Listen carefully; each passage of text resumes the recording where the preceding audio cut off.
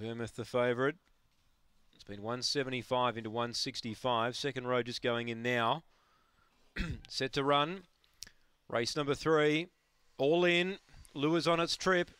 Set to race.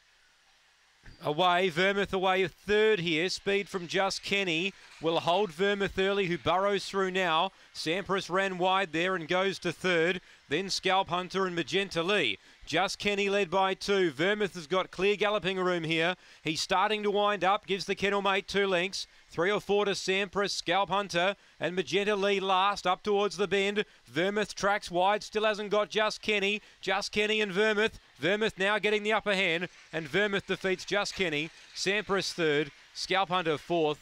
And Magenta Lee a distant last. Time here's around 30 and 20. Vermouth, number 4, will be too good.